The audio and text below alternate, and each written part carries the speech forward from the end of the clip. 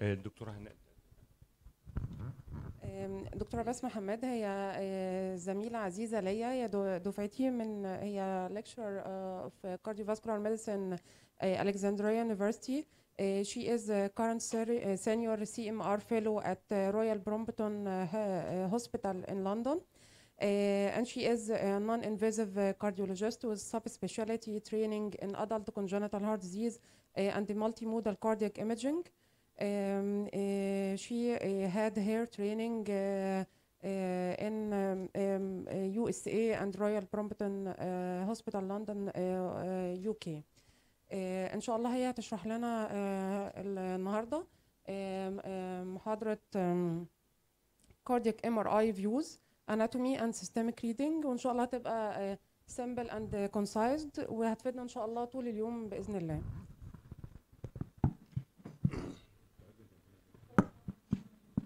Good morning, my name is Basma Hammad. I'm working as a lead CMR fellow at Royal Brompton Hospital in London, and I'm currently also a lecturer of cardiology at Al-Saad University. I'm pleased that I will speak about the CMR views, anatomy and systemic reading in this brilliant workshop.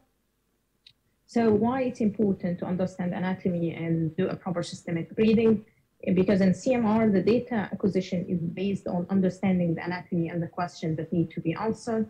And if you missed it, you missed it. There is no second chance to acquire more images or to post processing of the imaging and to get a different perspective or a specific anatomical position.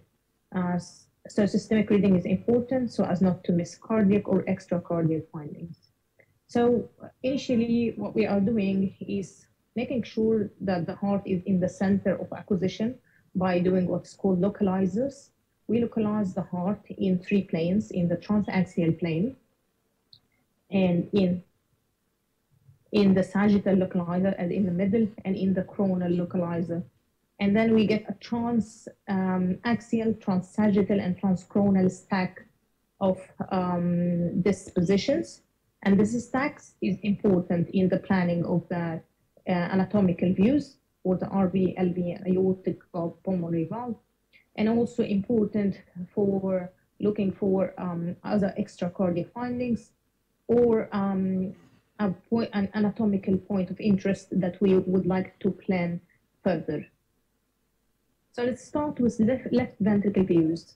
So the aim of planning is to get what's called a ventricular long axis view, which is equivalent to the 2-chamber view of the echo. And we define our short axis, which is similar to the short axis of the echo, and horizontal long axis, which is equivalent to the 4-chamber view. So from the initial transaxial stack, as you can see in the top left image, we can see the 4-chamber is foreshortened, but from this position, by bisecting the mitral valve and apex, we will get the vertical long axis, which is equivalent to the 2-chamber view as in the top right image. And then when we do a cross-section of 4-chamber, the foreshortened 4-chamber that we had in the transaxial stack, and cross-section of the ventricular long axis, we will have the short axis view as in the second image on the right. Then, by doing a plane bisecting the mitral valve into the apex from the vertical long axis, and a plane bisecting the short axis that we got, we will have the 4-chamber view, the nice one, not foreshortened, which is equivalent to the 4-chamber view. And then if we would like to have a more proper 2-chamber view or vertical long axis, we can plan it from the short axis image in the top, in the bottom left, bisecting it vertically, and we will have the 4-chamber and 2-chamber view. So this planning is important. We will have an equivalent 2-chamber, 4-chamber view, and short axis. The data that we can have from this is the regional wall motion abnormality in left ventricle wall, and also AV valve anatomy, tricuspid and mitral valves, size of the atria, and also the wall thickening. from the horizontal long axis, which is equivalent to the 4-chamber, and the vertical long axis, which is equivalent to the 2-chamber, when we do a stack of images, as you can see in the bottom images, 12 stack, cross-sectionally cutting the 4-chamber and 2-chamber, we will get what's called a semi-short axis stack, and this is important for function and volume, and you will have another lecture discussing it specifically how to calculate the ventricular function and volume from this semi-short axis stack. So basically, it's equivalent to how we do the Simpson in the echo from the 4-chamber and 2-chamber in echo, which is biplane method. You will have volume data that represent the LV in systolic, in diastolic volume, and then we derive the ejection fraction. We do the same in the CMR by having this like method of discs, but we call it a short axis semi-stack from the 4-chamber and 2-chamber semis. And then it's important to look at the left ventricle outflow tract, aortic valve, and it's important to plan it properly. Otherwise, you will miss important diagnosis and anatomy. So basically, from the very basal slide in the short axis stack, which is on the top left, we will have a plane bisecting the mitral and the aorta. We will call this a mushroom-shaped structure. A plane bisecting this and also bisecting the ventricular long axis through the mitral into the apex. You will have a nice sagittal left ventricular outflow tract, which is equivalent to the 3-chamber view in the echo, where you can see the mitral valve, aortic valve, ascending aorta, subaortic area. So if you are planning imaging for HCM patient, you need to have this view to look at the SAM and left ventricular outflow tract obstruction. And then there's another view. We will do a coronal imaging of left ventricular outflow tract to look at a subaortic plane clearly. So once we got the sagittal LVOT, we will have our plane of imaging going from the middle of the aortic valve into the infralateral wall, and then we will acquire the coronal left ventricular outflow tract, as you can see in the second left right image. And this is important also to look at the aortic root and ascending aorta, and if there's a prominent aortic root or you suspect a dilated aortic root, you will do a further planning for aortic root and aortic valve series. And then if the question is the structure and function of the aortic valve, you need to have a more slices cutting through the aortic valve and the aortic root. So we will do a cross-sectional cutting planes in the sagittal left ventricular outflow tract and the coronal left ventricular outflow tract. We do it from 3 to 5 slices, cutting from the subaortic level up to the sinotubular junction. And in the bottom right image, you will see these images cutting through the aortic valve. It's important if the question is it a tricuspid or bicuspid or unicuspid valve. Does it open well for planimetry analysis and calculation of the aortic valve area? So this is the important views that we need to understand for LVOT and aortic valve. And if you suspect an aortic root ascending aorta dilatation or coarctation, you need to plan further images for proper assessment of the aorta, because if you rely on the transaxial stack, you will miss the diagnosis because there is interslice gaps. And so what we're doing is we localize, as you see the stars, the arch in the transaxial, the ascending and descending aorta. And from these 3 points, we will plan a nice aortic arch images, as you can see on the right image. So you can see clearly the arch, the ascending aorta, if you're suspecting a coarctation, also the great vessels, bovine arch, or any vascular abnormality. And then we are doing a dedicated right ventricular views because you need to assess the right ventricle properly in some pathologies like arrhythmogenic RV, and also in patients with congenital heart disease involving pulmonary valve, tricuspid valve, like trilogic fellow or post congenital heart disease repair. So from the transaxial stack, we will plan our imaging going through the pulmonary valve, and we make sure that it's cutting the pulmonary valve, so we will get what is called a sagittal right ventricular outflow tract.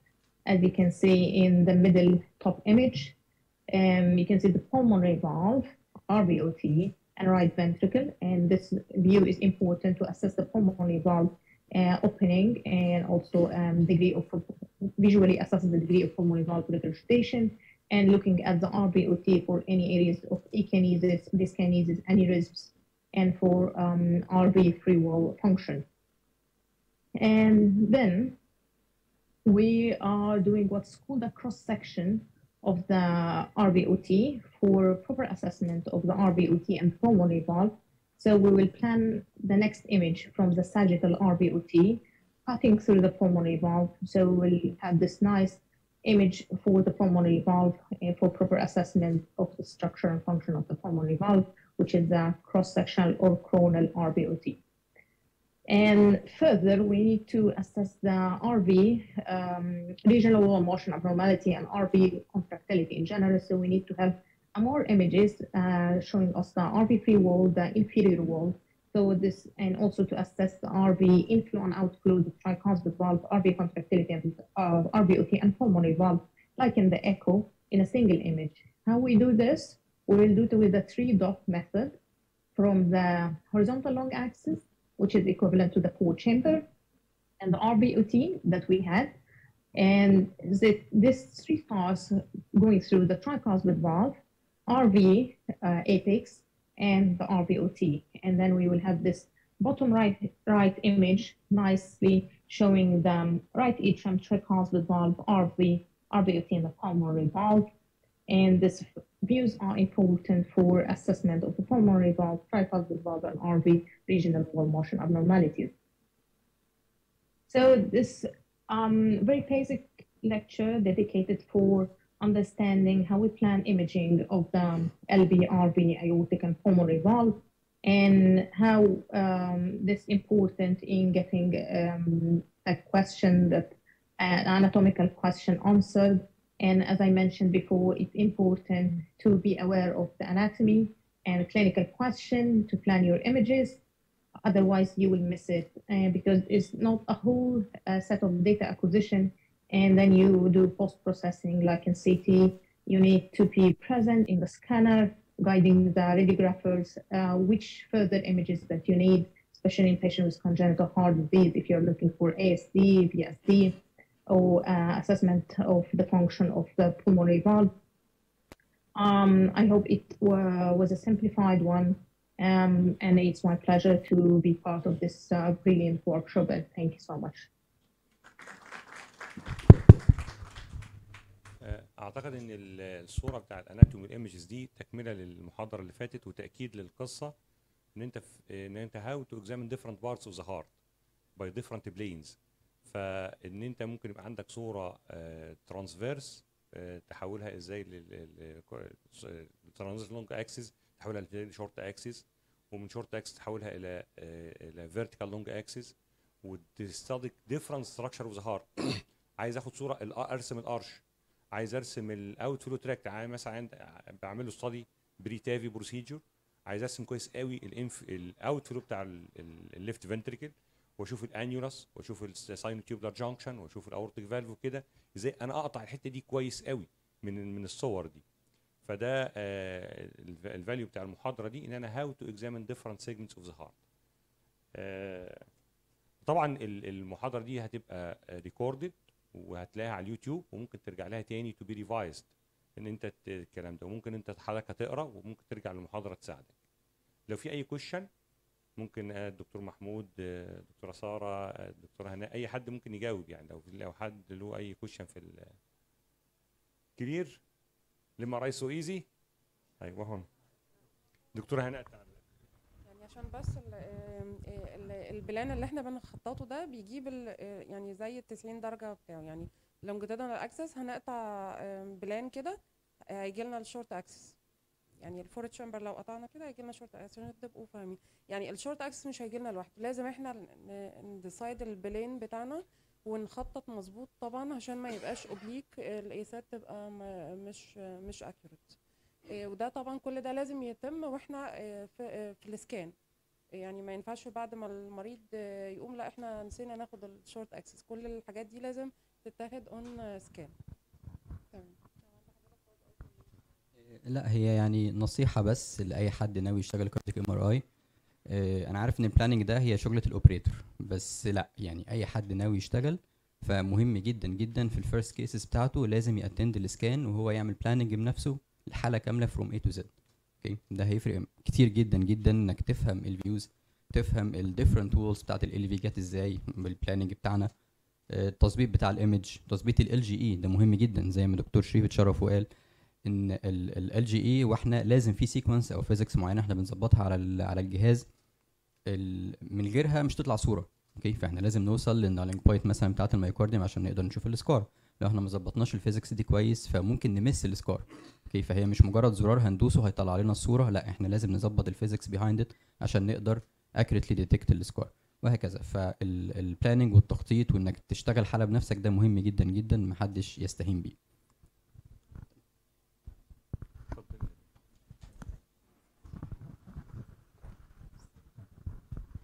هو طبعا يعني دكتور عصفور ودكتوره بسمة ادونا شرح كويس قوي للتخطيط.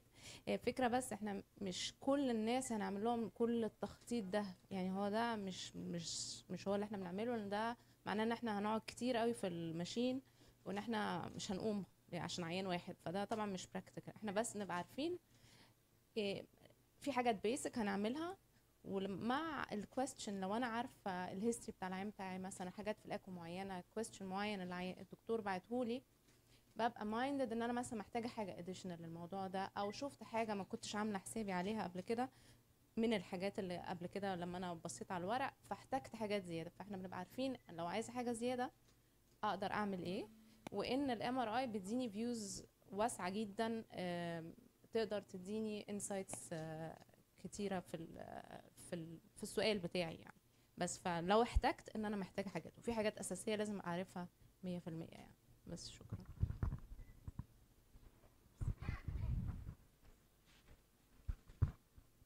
any question؟ نموف على التوبكس اللي بعده. التوبكس اللي بعده اعتقد احنا اتكلمنا عن البيزكس بقى بتاع الMRI، اتكلمنا